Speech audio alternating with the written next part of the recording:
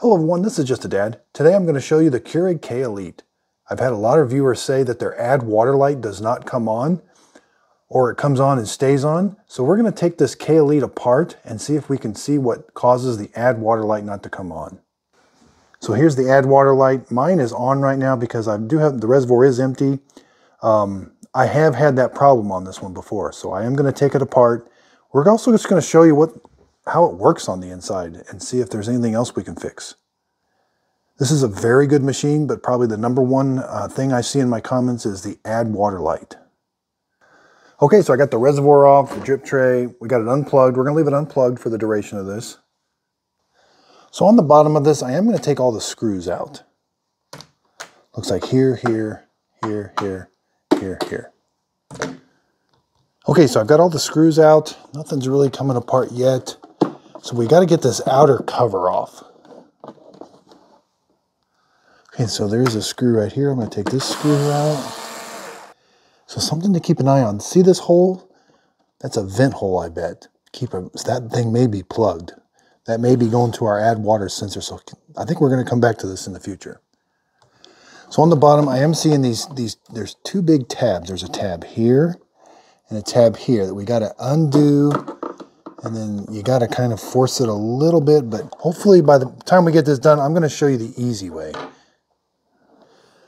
Okay, so I've been prying all around this. This seems like the easiest spot to start. So this, I could kind of get my pry in here, and we're undoing some hooks there. Okay, so then this part is wanting to come up. Okay, so I got some of it. So prying that piece off, this is what it looks like for right now. So be careful. Even with it unplugged, this tank right here is still really hot. Okay, so next, let's try up here. Again, I don't know that I recommend taking this apart or not, but we're going to take it apart just to see.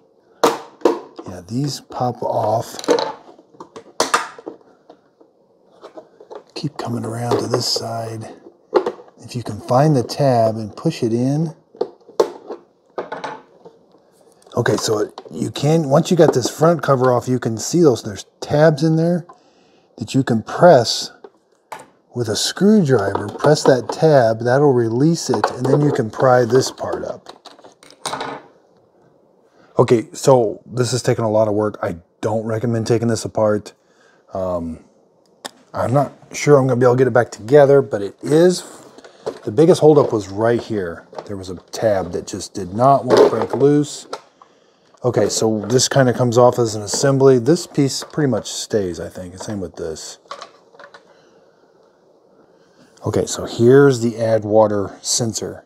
Now this piece did come flying off when I was prying this off, and I'm pretty sure it goes right here. That's that little opening that I said was poking out. That's a vent. I'll bet that vent gets blocked on a lot of people. So this little piece was right there, and that has to be open to the vent, the outside air. And I bet it gets clogged, like a bug could go in there, or dirt, or dust, or something. But you can see it's a 90-degree elbow. And right on the other side of it is this tube. And I'm going to demonstrate why this tube is so important. So this sits like that. That has to be open. So let's explain. Again, here's that tube goes to the top of this add water sensor. So here we have the reservoir. When you put the water reservoir in, the water is going to come and it's going to go down in here. It's going to go two places.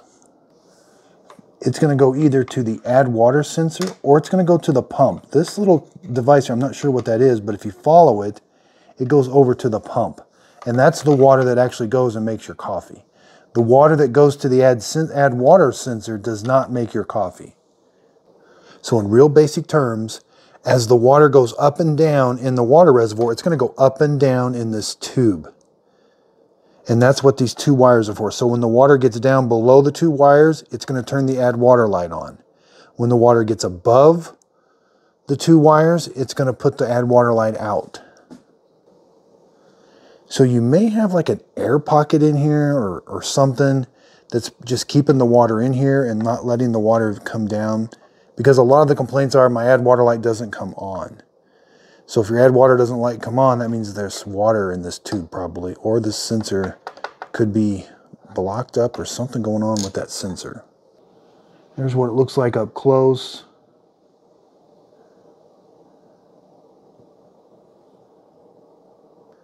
So I'm going to try to get the camera positioned. So when you got the water reservoir on, again, even the water reservoir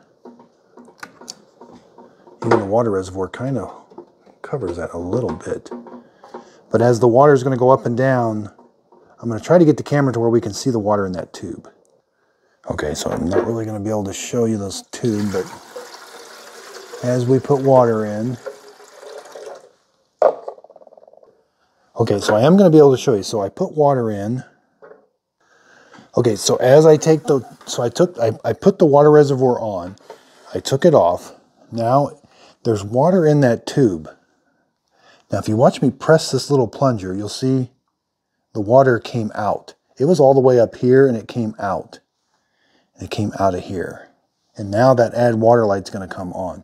So I just simulated as the water goes down in the reservoir, the add water light should come on. So if my add water light didn't come on, I would make sure that vent right there, I would not take this assembly off the back. So this machine, again, I got it unplugged. We're going to take a look around. Seems very well built. It's kind of an older school one. Here you got your water pump down at the bottom. Here's the air pump. And then the great big heating tank is right there. Right there, smack dab in the middle. Again, that gets really hot. Be careful. So I do think I see a thermostat. It's not resettable or anything. It looks like it's right up against the water tank underneath this clamp. So it probably just opens up and you have to replace it. It looks like it wouldn't be too hard to replace, but I haven't heard of any problems with the thermostat opening up. Here's the tubing. I don't see zip ties on the tubing, so you could have had a tube come loose. Here's the control board. Doesn't look like a fuse or anything you can reset on it. So pretty simple machine. You've got, like I said, again, water is going to come in. It's going to go to the add water sensor, or it's going to go to this box. I'm not sure what that box does, but it goes that way to the pump. There's the water pump. And then from the water pump, it outputs it to the bottom of the heating tank. And then it comes out the top of the heating tank, comes over here. So from the top of the heating tank, it looks like it goes right to the K-cup. Right to the K-cup. And then you've got the air pump. Keurigs typically have an air pump. So here's the air pump. And towards the end of the brew, it's going to turn the air pump on. You know it's an air pump because there's just an output. There's no water intake and output. So air comes up here, it goes into the top of the tank to kind of clean out the top of the tank and the tubes to get the rest of the water out of the tubing. So this Keurig was heavily used. I bought this one used, and it was very used. I don't see any kind of buildup in the tubing of mold or anything that looks remotely dirty. So the K-Elite is one of the loudest Keurig machines, and that's just the water. It's got water inside here, and it's boiling that water, so it'll be ready to brew it. Now, water does stay in here, even though after you do your brew, there is water left in that tank, so it's good that we descale these. And up here where the needle basket is, I don't recommend taking any of this apart. This is a bag of worms up here. Taking anything to do with, there is some screws, but I don't recommend taking any of that apart. There's the needle. I've got a video on how to clean that with a paper clip. Okay, so I'm gonna put mine back together and let's see how it goes. So probably one of the hardest things to get back together is that vent for the add water light. It keeps falling off as I try to put this together, and then I got to take it out. So I'm probably not going to put mine back together. It's being really difficult. I'm going to leave it apart for demonstration purposes. So I really don't recommend taking this one apart. I didn't see much you could repair. Just make sure this vent is nice and clean. I mean, I think you could take a little brush and just kind of make sure it's nice and clean. It does have a 90-degree elbow, so it is hard to get down in there. Thanks everybody for watching. This is a very reliable machine. I don't have many people saying they have many problems with it, other than the add water light. So thanks everybody for watching.